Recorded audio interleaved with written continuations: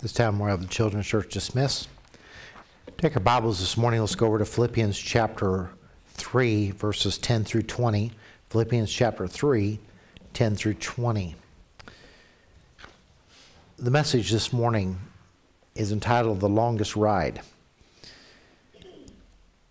It is regarding our commitment to Christianity, to biblical faith, biblical trust, afflictions. There's a difference between trust and trust in God. There's a difference in faith and faith in God. There's a difference from facing affliction without God and facing affliction with God. The world doesn't understand the difference. Just because we're a Christian, I would love to say we never face any more adversity. Everything goes smooth. Nothing ever happens. We don't ever get sick. We don't ever get in financial problems. We don't ever face. Please sign me up for that life. It's not the case. Life is full of issues. And you know what? A lot of us here, we'd be called the Generation X. We're the generation that could say, to be honest, we know what it was to have a corded phone. We know what it was to have calculators instead of phones. You know, we were pre-internet and we've survived.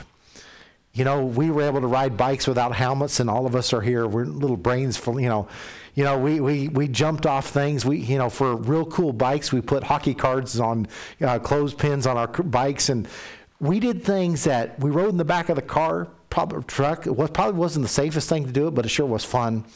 We went to town that way. We have done a lot of things.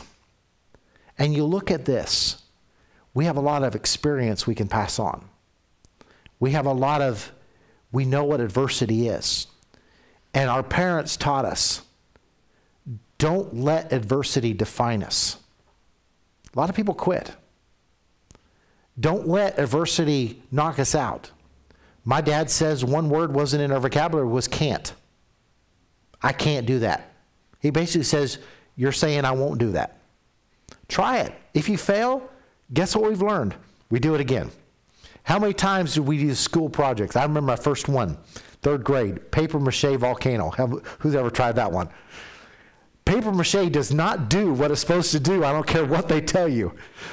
Half the time, either that or I soaked it too long or whatever like that. But you try.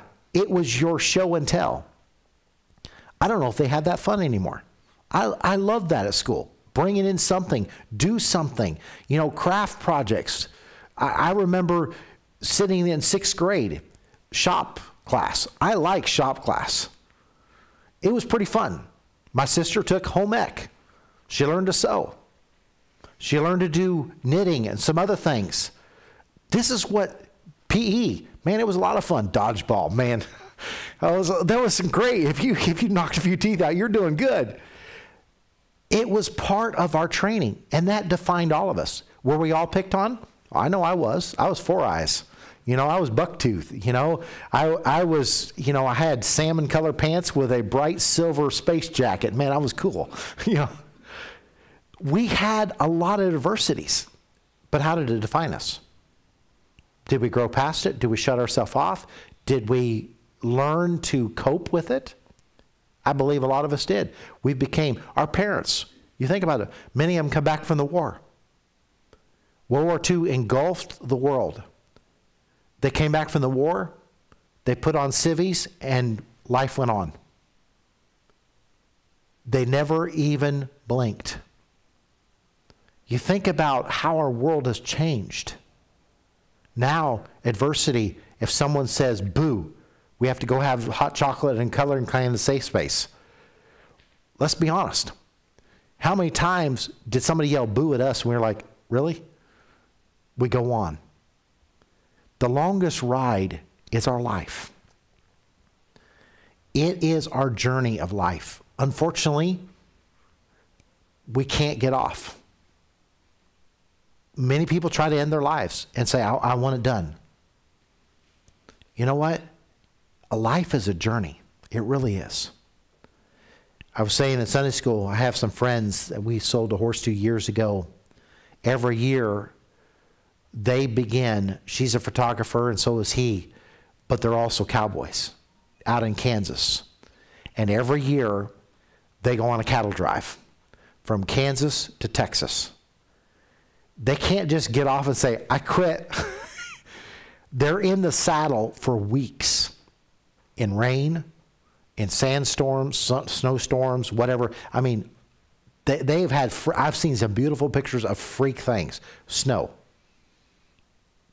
dust just covered. They take their bandana off and their face is just black with dust. I'm thinking, and guess what? They don't get a shower. They wash themselves off at a nearest creek or wherever like it, but they endure it. And they'll always make a comment, the first few miles are rough, then I got numb. You know, and that's the case. And as I mentioned in the times that we've been on riding, our longest ride was about 10 miles, close to 10 miles a day. The next day hurts really bad. Then after that, it gets better. You get off and you wonder, where'd that muscle come from? I never experienced that muscle. And then your rear is numb. You're always adjusting, trying to get that blood flowing back in it. Then the rain comes. You got to be prepared for everything. Your commitment to Christianity as a child of God is a lifetime commitment. Our commitment to life is basically a death do us part. Quitting it early, that really doesn't help because then there's eternity. If we don't have eternity assured, then what do we have? And as you look at Paul is writing in Philippians chapter 4 and verse 10. He's talking about an acceptable sacrifice. And he says, but I rejoiced in the Lord greatly that now at last your care of me hath flourished again, wherein you were also careful, but you lacked opportunity. Not that I speak in respect of want, for I have learned in whatsoever state I am, therewith to be content. I know both how to be abased, and I know how to abound. Everywhere in all things I am instructed both to be full and to be hungry, both to abound and to suffer need. I can do all things through Christ, which strengthen me. Notwithstanding, you have well done that you did communicate with my affliction. Now ye Philippians know also that in the beginning of the gospel, when I departed from Macedonia, no church communicated with me as concerning giving and receiving, but ye only. For even in Thessalonica you sent once again unto my necessity, not because I desired a gift, but I desire fruit that may abound to your account. But I have all, and abound. I am full, have received of Epaphroditus the things which were set from you, an odor of sweet smell, a sacrifice acceptable, well-pleasing to God. But my God shall supply all your need according to his riches in glory by Christ Jesus. Now unto God and our Father be glory forever and ever. Amen. This is the last words he wrote to the Philippians. But I want to show you another verse where Paul's mind is. In chapter 4, he is talking about he has been through adversity. His life, of all the churches he planted, one supported him financially. Even in the midst of affliction, he says, your care of me is awesome. He says, I've learned to be full. I've learned to be hungry. But in whatever state I am, I've learned to be content. I can do all things through Christ who strengthens me. How did he get to this mindset? That's a good question. Let's turn back to chapter 3 and verse 13 and 14. Brethren, I count not myself to have apprehended, but this one thing I do, forgetting those things which are behind and reaching forth unto those things which are before. I press toward the mark for the prize of the high calling of God in Christ Jesus. Everything we go through, the reason he can write a very famous passage, I can do all things through Christ which strengthen me, that I've learned to be content, is because back in chapter 3, he gives the key to enduring the longest ride of life. I do, forgetting those things which are behind. He's not dwelling on the adversities of life. He's dwelling on the promise of heaven. I press toward the mark. What's his mark? Finishing the race. That's what he says in 2 Timothy. If you, as a Christian, dwell on the adversities, I promise you, you'll quit. When we, a couple years ago, during COVID, there was not a lot of things to do in the region, and the province opened up the parks. So we went to Ganaraska, and we just rode horses. And Sandaraska had the thing open, so we just camped, got the farthest campsite, and said, we're going to have a great time. So we started riding. You know, those first couple miles, when you haven't done it in a while, short little rides are no problem. It was a little tight in every joint in my body. It was just like the muscles were being stretched. And you know, you could focus on, ow, ow, ow, I hurt, and miss all that is around you. Or you can be focused on, what's my horse going to do? Is he going to be doing something stupid? If what she's thinking, oops, she's twitching. I know I'm going to be on my rear end somewhere, and she's going to be halfway back to Oshawa. You think about all of the things that happen. There's animals in the bush. There's this, there's that. Am I reading the map right? Is my GPS right? Is my compass right? You can be focused on everything that could go wrong, but you miss the beauty of Ganaraska in the fall. One thing about it, if you ever see Ganaraska, it changes so quick. 1 minute you're in beautiful evergreens, dense. The next thing you're in changing leaves of maples and birch and everything like that. Then you're in open field. The scenery changes so rapidly, you don't even believe you're in the same place. The next morning you get up out of bed and you're like, what was I thinking yesterday? I should have done 3 miles instead of 10. But you do it again. For 5 days, we rode almost 60 miles and never left Ganaraska. It was probably the greatest vacation, and all we had in it was just the site fee. That was it. But it was something we will always remember. But you know, by the end of the week, we didn't want it to stop. Our bodies had got accustomed to the riding. Our bodies had relaxed to all the possibilities of what went wrong the first couple of days or what could go wrong, and we just enjoyed the ride. This is what Paul says. I don't let the circumstances determine the outcome. I don't let the circumstances determine my outlook.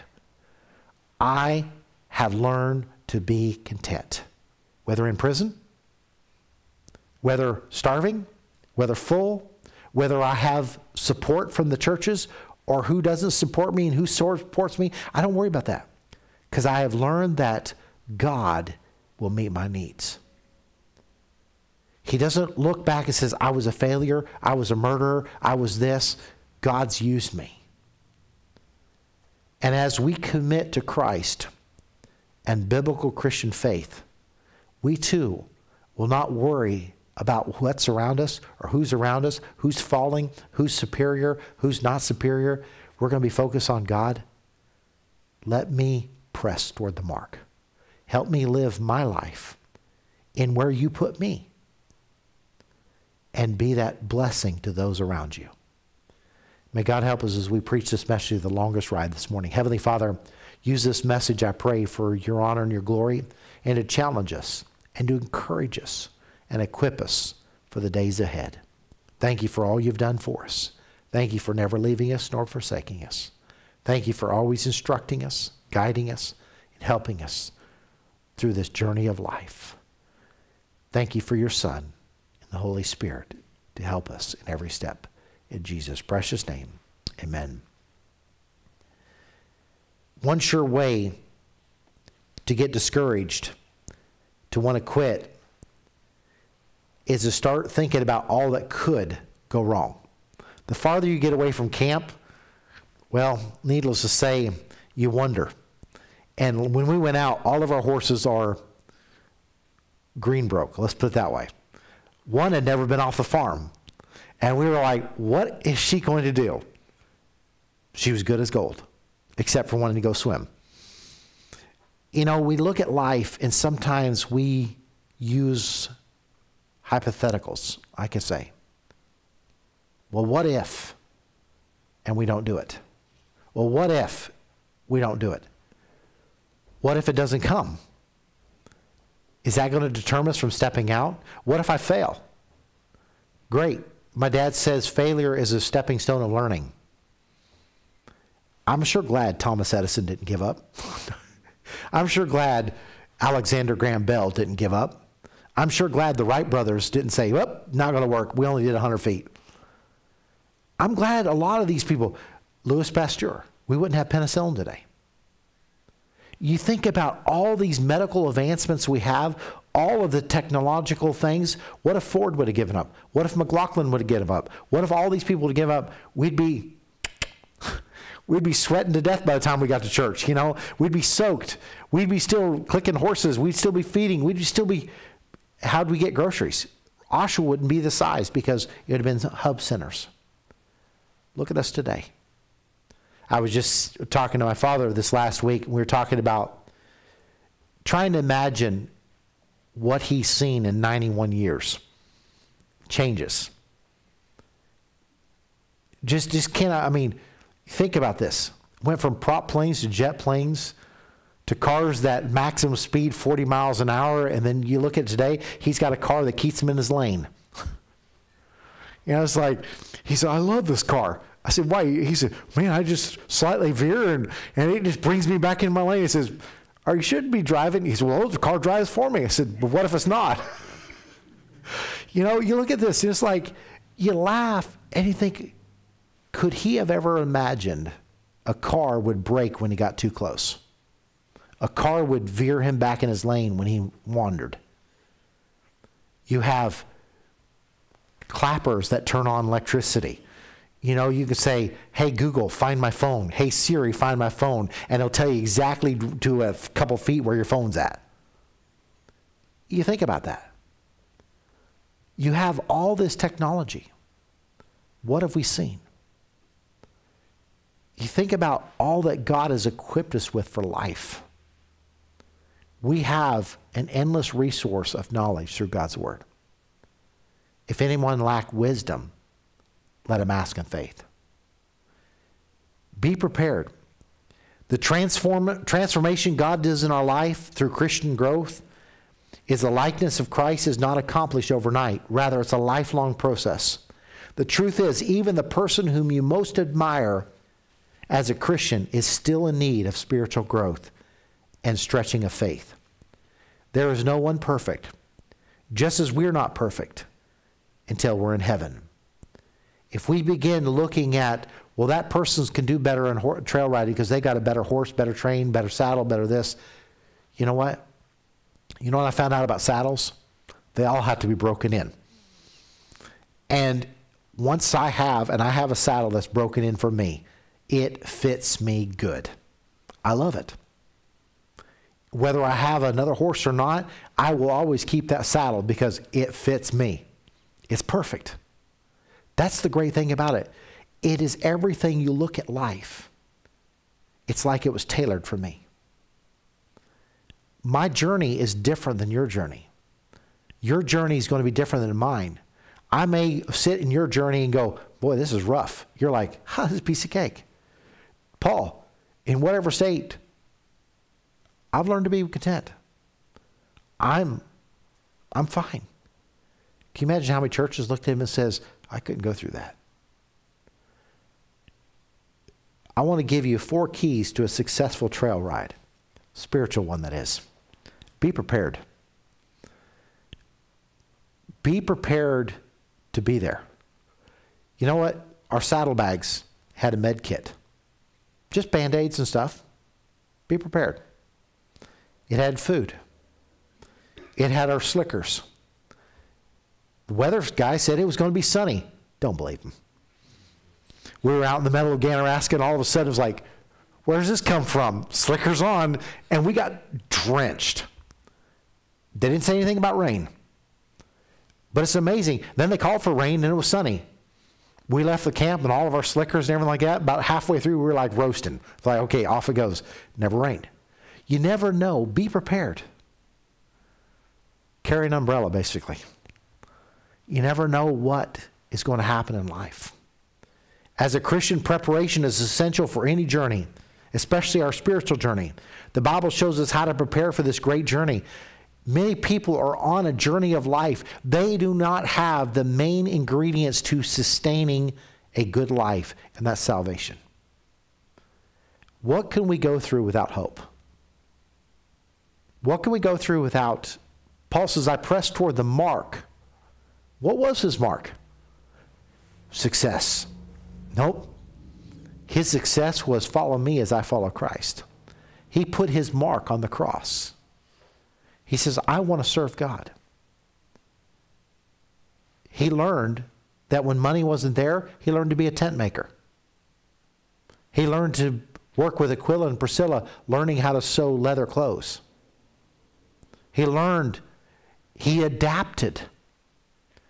Christians, the older generation, we've learned to adapt. We haven't always been born, I don't think any of us born with a silver spoon. We just, we started working at a young age. I started slinging papers at 12 years old to get my first Levi jeans. It's just how I've been. By the time I was 15, I was working at Merton GM detailing cars on the weekends. By the time I was 17, I was running the detail shop every day after school until closing at 8 o'clock. Things I've learned. I didn't have the life a lot of kids did. I was working all the time. You said early morning, I'm delivering papers. Afternoon, after school was done, I biked over to Merton GM on Airport Road, and I began working in cars, washing cars in the winter and in the summer. Summer was great. You spray yourself. Winter was like, I think I feel my hands, But it was wonderful because all of that prepared me for university. Come back from university, got a job back at Merton GM. This time as their assistant detail manager. Worked with Jamp Pharmaceutical making medicine. Many things has helped me where I am today. You look at all that God's done. He's given us the tools for life. But you know what? A lot of this would not have been accomplished if I didn't have faith in God. Because with the adversity, knowing that God's in control has helped in the outcome. Where would we be? Let's take all of our salvations away. Presuming everyone's saved online and in the sanctuary this morning. Think of some of your worst trials that you faced now, to this day. Could you have done it without God? I know some of mine I couldn't have. Think about our world. Maybe you've lost a loved one. Maybe you've lost a job. Maybe you lost your house. Maybe you lost, everything has just been upside down. How could we have done it without faith in God? It's hard to imagine without faith. It's hard to imagine going through the troubles of life without God. Salvation. That's what gives us that hope. That's what gives us that trust. That no matter what happens in life, we can be prepared for the journey for whatever may comes. Not by works, Titus 3:5 says, of righteousness which we have done, but according to his mercy he saved us by the washing of regeneration and the renewing of the Holy Ghost. Ephesians 2:8-9, for by grace are you saved through faith, and that not of yourself, it is the gift of God. It is the gift of God that has given this hope. It has given us this ability to handle the adversities, to handle the circumstances, to be prepared for this journey. Romans 10:9, that if thou shalt confess with thy mouth the Lord Jesus, and shalt believe in thine heart that God hath raised him from the dead, thou shalt be saved. Jesus said unto him in John 14:6, I am the way, the truth, and life. No man cometh unto the Father but by me. Acts 4:12, Jesus said unto them, neither is there salvation in any other, for there's none other name under heaven given among men whereby we must be saved. Verse after verse after verse tells us where to put our faith and trust. Leaving camp every morning is a checklist. Do we have this? Do we have that? Do we have this? Why? Because we knew 10 miles in a car is nothing. 10 miles on horseback in a winding forest with a guy who can't write a map to save his life. I'm not go there. Whoever drew Ganaraska's map in the East Forest, he had to go back to map drawing. It was a lost cause trying to... I can read a map pretty good. I was a truck driver, but this map was... This guy was... He must have been high. Because none of them... I mean, it was bad. And cell phones don't work out there, I promise you. So when you look at life, we had to be prepared. We realized after the first day the map was inaccurate at best. Central Forest did a good job. East Forest, horrible. You made it as you went. And but when we realized that, we were prepared the next day not to put too much faith in the map and just go by what we could get from our GPS and other things, and we enjoyed the ride. But we were prepared. The next day we say, we need to bring more water. We need to bring this. We need to bring that. We were prepared after the first beginning of the journey. As we grow in the Lord, guess what? It prepares us for more trials, more different things, more people we meet, how to deal with people, how to deal with circumstances, how to deal with circumstances in our life. That is the second thing. In order to be prepared, we have to trust the map. Not all maps are accurate, but praise the Lord, one map, the Word of God, is without error. I'm glad that in hardships, I can open God's Word and I can see stories of Jacob, Ruth. I can see stories of Joseph, Job, Peter, Paul. I can see stories that touch my life and say, if they can do it with God's help, they serve the same God I do. Trust the map. Because when we get in hard times, the best thing we do is just open this book and say, God, in all thy ways, help me acknowledge you. Lean not unto my own understanding. I don't understand a lot of things. I don't understand trials. I don't understand why. Sometimes I would love to know the answer to everything that I've faced. But there's things in my life that we have faced some trials. I still don't know the answers why. But it's okay. Because one day when I'm ready, God will tell me the answers. And I'll be like, that's why we went through that. But you know what? He just wants us to be faithful. Because he is faithful. Turn with me to Psalms 119, 89. Psalms 119 and verse 89. The reason I can trust this map is because God himself says, forever, O Lord, thy word is settled in heaven. Forever, O Lord, thy word is settled in heaven. The reason it is so true and so prevalent for today, yesterday, and tomorrow, because it is settled. There is nothing that needs to be changed about it. It was good for my father in his 91 years. It's good for me, and it'll be good for my children and grandchildren. It won't change. Guess what will change? The world. The world's going to change. Who knows what tomorrow's going to look like? It already is different. Just in the years that I've lived, the 50 years, half a century, things have changed a lot. I remember my favorite time the kids was sitting in the back of the station wagon looking backwards, making faces at everybody driving behind. Those station wagons were great. And there was no seat belts on those back station wagons. They folded down, and it was these great old Cutlass Supremes. They were wonderful. And what was worse about them was my dad chose to buy the 6.2 diesel in them, so you smelled the diesel smoke the whole time. I was the man that got it started. Here, take a gas rag, put it over the distributor, and let us fire it up. They were called the Gutless Cutlass for a reason. But you know, you look back, a lot has changed. I remember sitting on my dad's lap, driving the van.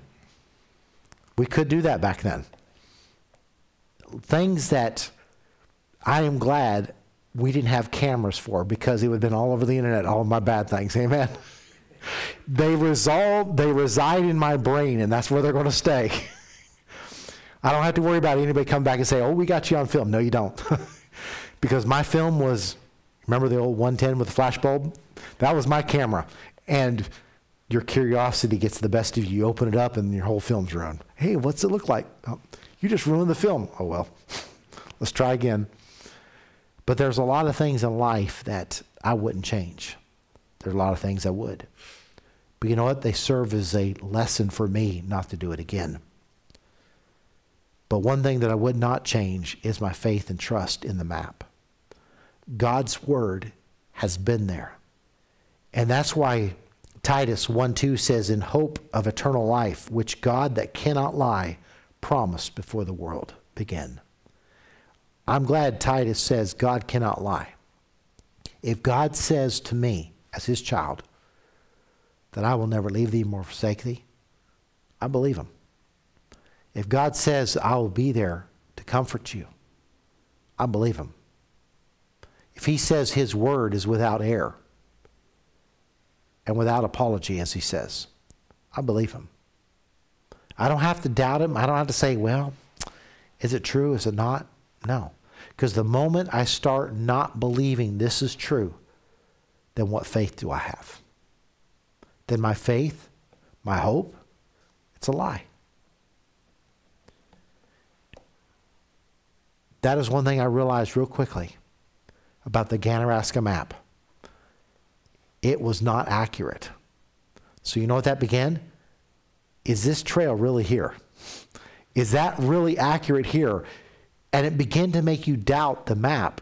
And that's not a good thing when you just see trees going, yeah. But you know what I did?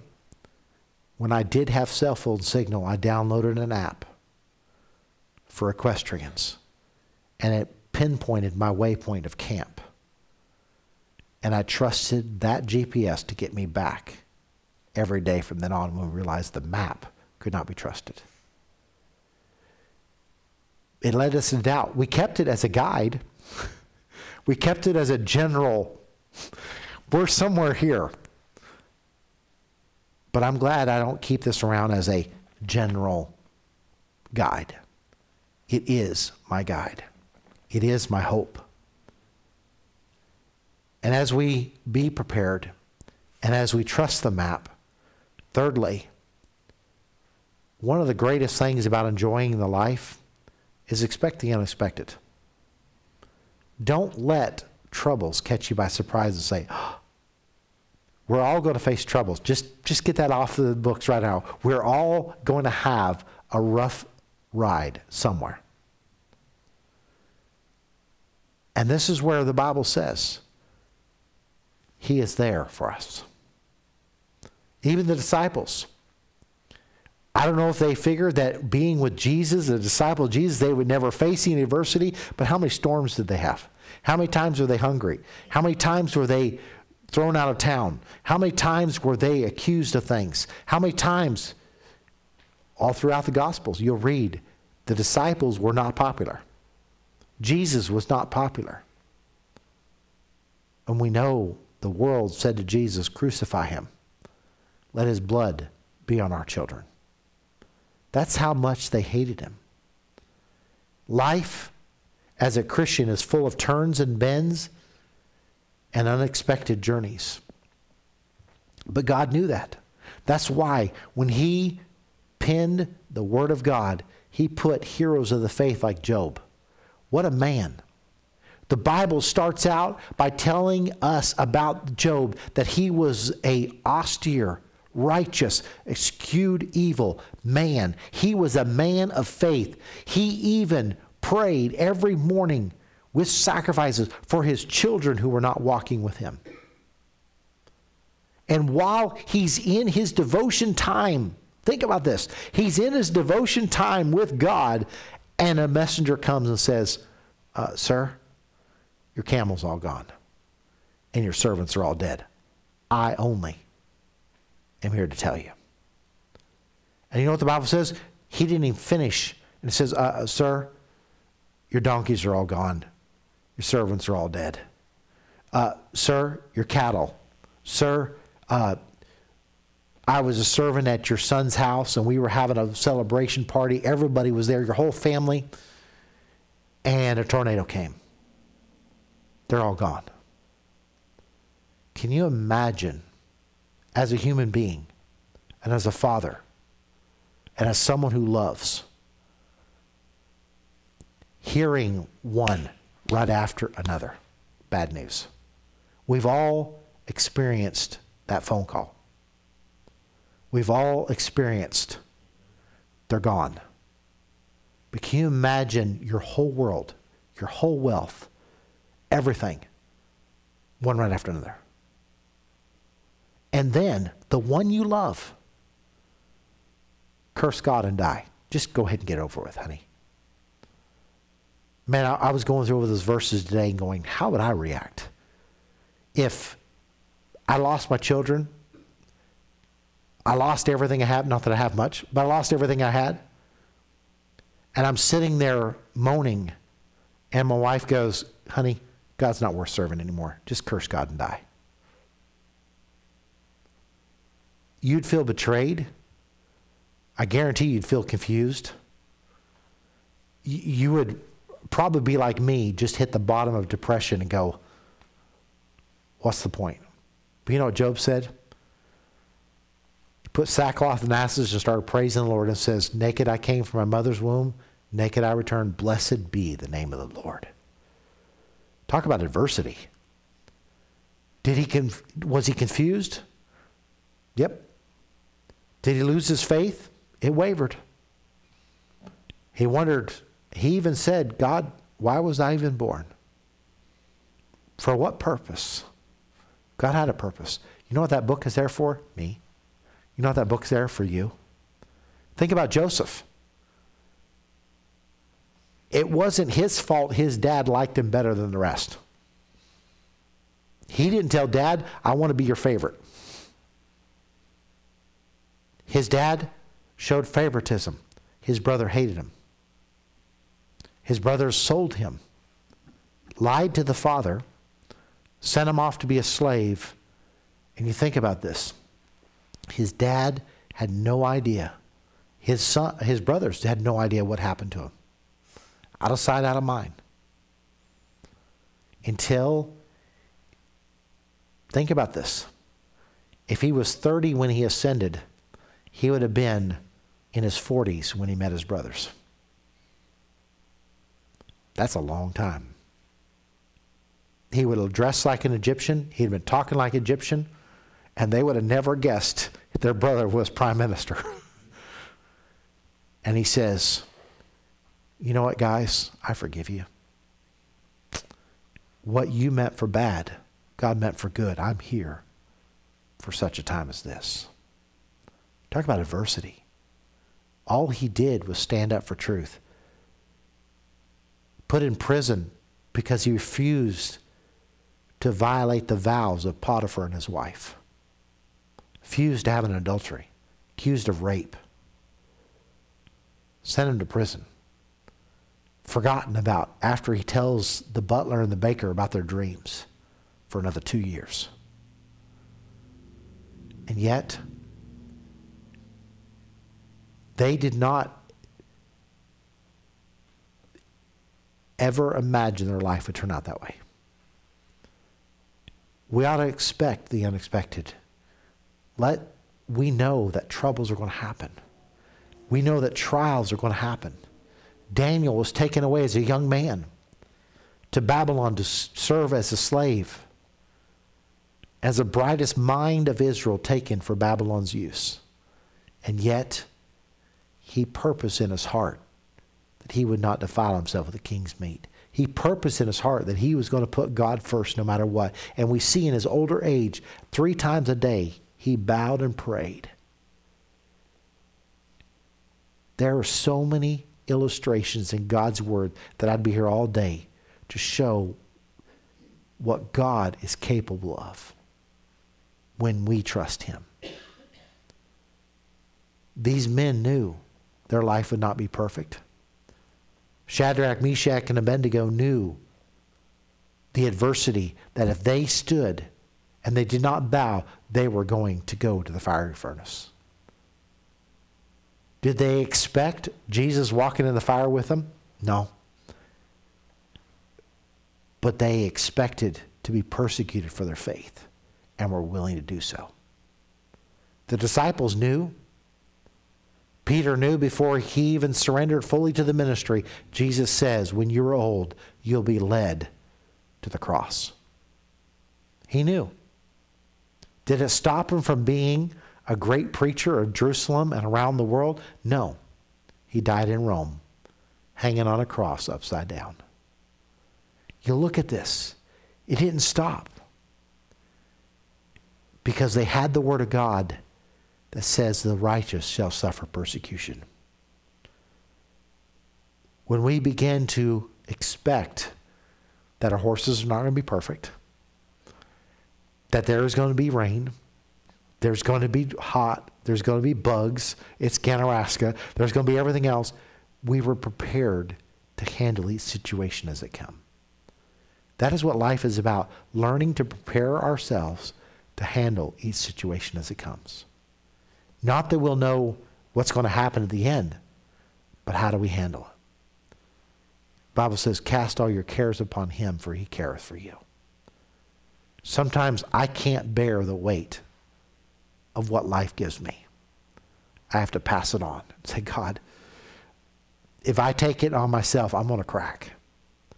I'm going to crumble. I'm going to fail you. You got to take it. A lot of times my wife has reminded, give it to God. Give it to God. Because I'm like any man. I'm like any woman. I bear the burden sometimes because I feel like I can handle it the best. We all are made that way. Every one of us. We're made to handle the situations, but there's some situations we just can't handle on our own. That's why Paul ends in Philippians and says, I can do all things through Christ, which strengthened me. Everything we do is because of him. Job never imagined he would get his family back. It wasn't the family he birthed and watched grow and get married. It was a new family. God gave him new wealth because God tested him. Because Satan says, I guarantee you, God already knew the outcome. You're not fooling him. But he wanted to prove to Satan that Job did not serve him for finances. That he served him because he loved him. God may test us in our life to test our stickability. It's easy to give up when we're hurting. Amen? Been there. Getting back in the saddle on that second day, I felt every joint I did not know I had. When I sat down, it's like, oh man, those first couple miles were like, this is getting rough. At one point, I even took my overcoat that was strapped to the back of my saddle and put it underneath my saddle just to give it a little bit more cushion. But you know, after a while, you just have to suck it up and say, you're going to be okay, big boy. Keep on riding. And by the end of the day, it was like, you don't even notice it. Third day, piece of cake. Fourth day, your body got used to being stretched. Just like working out. You're not going to start walking 6 kilometers. You walk a couple. You get your body used to that exercise. And that's what God wants to do. Little by little. Inch by inch, what a cinch. By the yard, it's hard.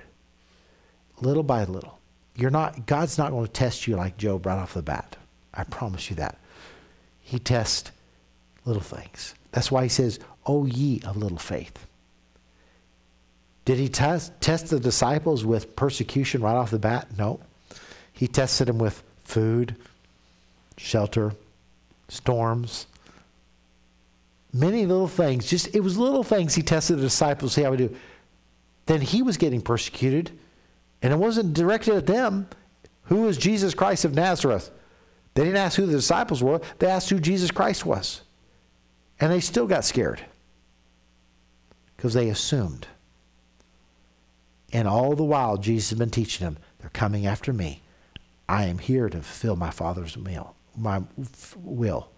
My meat is to do my Father's will. He kept telling them over and over, I have to die for the sins of the world.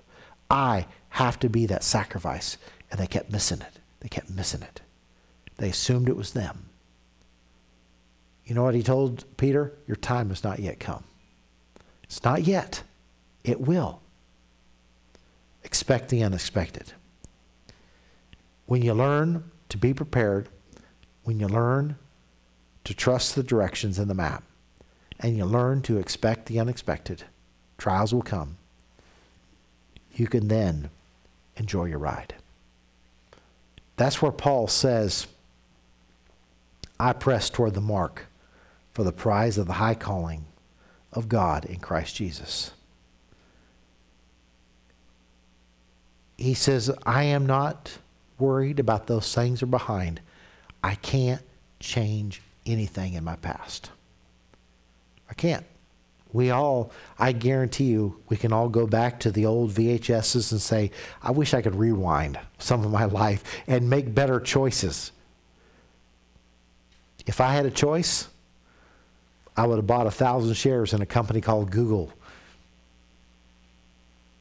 You know, I remember when they were talking about that at work. Oh yeah, anybody want to do some penny stocks in Google? What's that? I wish I had a few penny stocks, don't you? Or how about Apple? You know, or Walmart. You think about all these things. Man, we were at the beginning of all this. And if we would only gone back and going, I can do 1,000 pennies, now can't you? We'd all be very, very rich right now.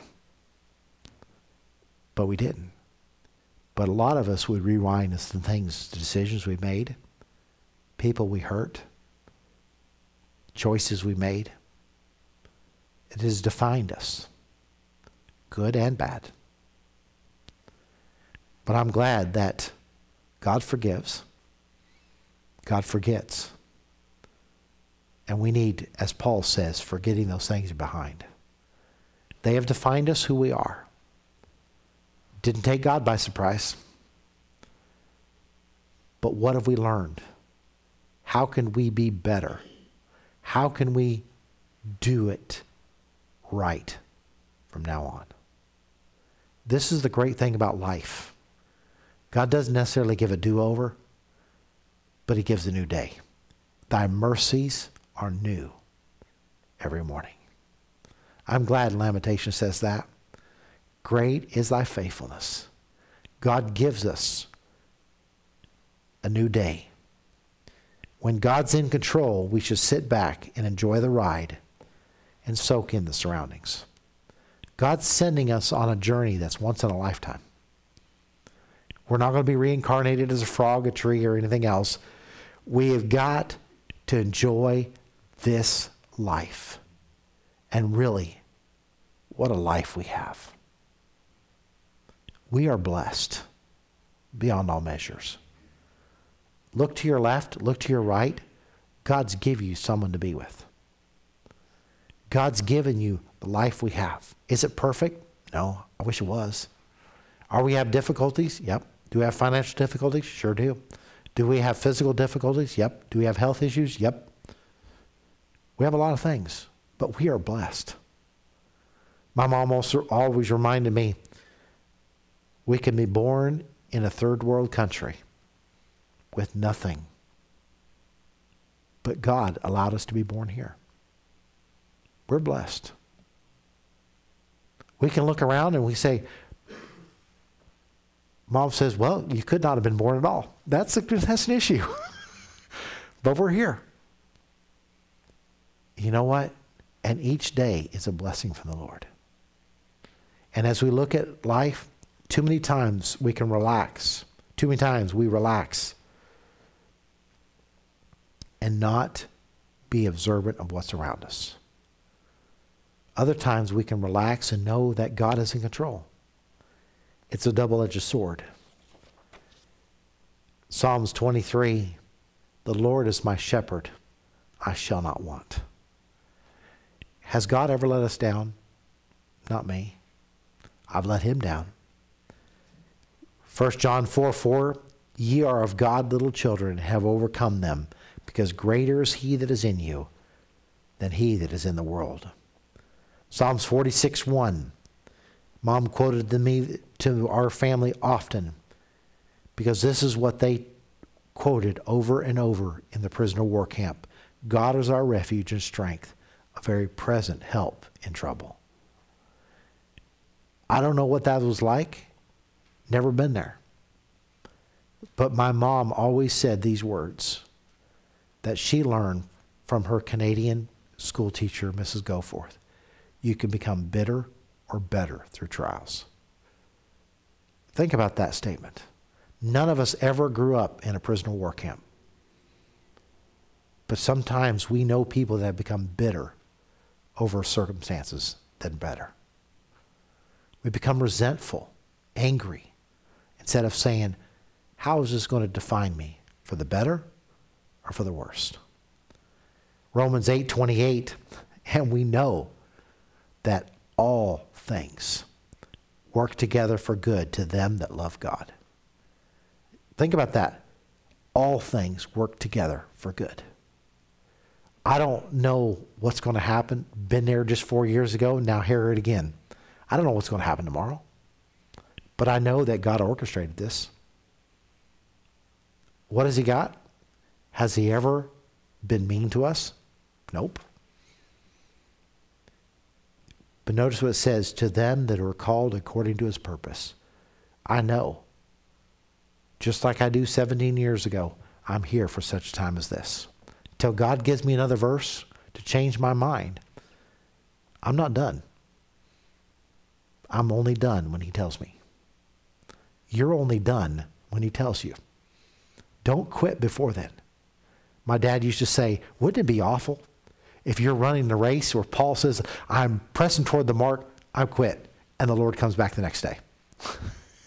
He goes, wouldn't it be awful if you quit the day before the rapture? He goes, man, you'd be going to heaven going, oh, really? You live with that for all of eternity. I quit the race just before it was called. I always love what one of my professors used to say. God never says how fast you ought to run the race. He just says, run the race. He says, I am a plotter. You know what? Some of us are walkers. Some of us are joggers. Some of us are plotters. You know what? Just finish the race. Don't look and say, oh, that guy's a lot faster. He may be. But God's called you to run your race. If God's called you to be a plotter, you plod along. If God calls you to be a walker, you walk along. There is no mistake why they have this story of the tortoise and the hare. Just be that tortoise. Just be consistent. That's what God wants. He's required us to be faithful. That's all. And as we think about this, run the race. Finish the trail ride. Get to the end. Don't focus too much on the ride of others. Don't look back at the mistakes you made along the way. Satan loves to get believers off the track by sowing seeds of discontent, jealousy, and discord. He also likes to plant half-truths and lies, such as you'll never amount to anything. Just look at your past. Or you'll never be as good a Christian as them. Why keep trying? In this letter to the Philippian church, Paul urged them to keep their eye on the prize, the crown of glory awaiting them in heaven. This oh so practical book, Paul writes to that church and says, keep on going. Paul encouraged the early church and us not to get distracted by worldly concerns, past mistakes, or the actions of others. Plant our feet daily in God's Word. Learn the Scriptures and replace the enemy's lies with God's truth. You will grow in maturity.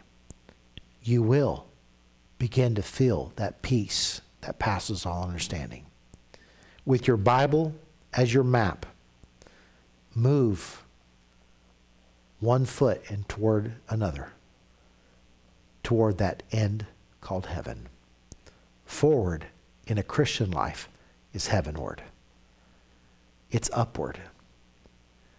We ought to pray, Lord, give me strength to deepen my faith. Give me strength to endure the trail ahead. Give me strength to not quit when battles are all around. We need God. As that song says, I need thee every hour. Every hour I need thee. That sweet hour of prayer needs to be all the time. I don't know what we will face tomorrow. But as that other song says, I know who holds tomorrow. These are the great thing about some of these old hymns. They're theologically sound, and they are a blessing. I don't know who holds tomorrow. Yeah, we do. God holds tomorrow. The Bible says he holds the hands of kings in his heart. In his hand, hearts of kings in his hand, excuse me. God knows what tomorrow is. He's the Alpha and the Omega. He knows what 1,000 years from now is. He knows how many great grandkids you're going to have if God tarries. Think about, man, I can't even think about one yet. But the thing is, he knows what's going to happen. He knew my father would have 7 children and 3 in heaven. He knew that my father would have over 30 grandchildren and I don't know how many greats now. Wow. Can you imagine that? You think about what God knows, and why aren't we trusting him? God orchestrated Joseph's life before he was even born for such a time as this. God orchestrated Esther's time for such a time as this. All throughout life, God placed the right people at the right time. God knew. Why do you think God allowed Elimelech and Naomi to go to Moab? Because there was a young lady named Ruth that needed to be a part of Jesus' lineage. Without Ruth, David wouldn't have been born. God had a point. Rahab. Why would God? All of God's plan. You see how God works? It's beyond our imagination, but he works wonderfully. The longest trail ride is the best ride as a child of God we could ever have. It's got the greatest ending, the greatest reward. Lord, give us strength to finish the ride. Even when we're hurt, even when we're saddle sore, stay in the saddle. It'll be worth the ride. Let's pray this morning. Heavenly Father, thank you for your promises. Thank you for your word. And Lord, we just ask you that you give each and every one of us strength to finish the race that you'd have us finish. Lord, that you'd help us to trust you in every aspect of our life. Lord, when we waver, when we doubt, strengthen us, O Lord, to not to have little faith, but to have the little faith that moves mountains. And Lord, we thank you for all that you've done for us and all that you're going to do. For you know our future. You know every step of the way. May we not lose faith. May we trust you with that childlike faith. Dismiss with your blessing, O Lord. Give us a great afternoon and help us as we return tonight with the spirit of worship. As we look at John's letter to a special person in the church, may we be encouraged by it. In Jesus' precious name, amen. Thank you so much for being here this morning. May the Lord bless you. Looking forward to seeing each and every one of you tonight at 4:30 as we spend time in prayer and 5 o'clock in evening worship. Lord bless and have a great afternoon.